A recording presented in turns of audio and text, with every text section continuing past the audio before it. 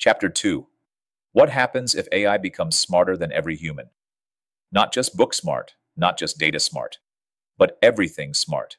Strategy manipulation, emotional mimicry, scientific innovation, war simulation, alliance forming psychological control, and most terrifyingly, recursive self improvement, the intelligence explosion.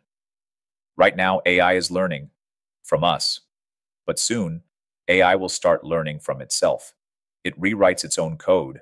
It tests, optimizes, and improves, then repeats over and over at machine speed. 1 hour mires 10,000 years of human evolution. We call this the intelligence explosion. Once it starts, it may never stop. A superintelligence doesn't think like us. You assume it'll be like a really smart human. Wrong. A superintelligence isn't just smarter. It sees dimensions of reality you can't. It finds patterns you'll never detect. It plays games you didn't even know existed. By the time you realize what's happening, it's already too late. Do you want to debate or submit? By 2027, 2030, the world may face AIs more persuasive than any politician, AIs more seductive than any influencer, AIs more strategic than any general, AIs more creative than any artist. You won't beat it in debate.